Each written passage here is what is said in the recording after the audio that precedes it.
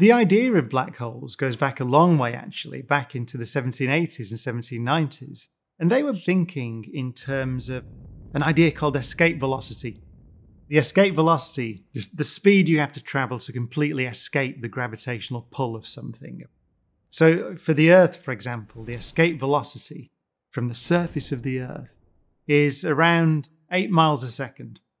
If you go bigger, you make a bigger, more massive thing, let's go up to a star, for example, like the Sun, it's somewhere in the region of 400 miles a second. The escape velocity increases because the gravitational pull at the surface increases. And if you go bigger, can you imagine more and more massive stars, giant stars, such that the gravitational pull is so large at the surface that the escape velocity exceeds the speed of light? And then you wouldn't be able to see them.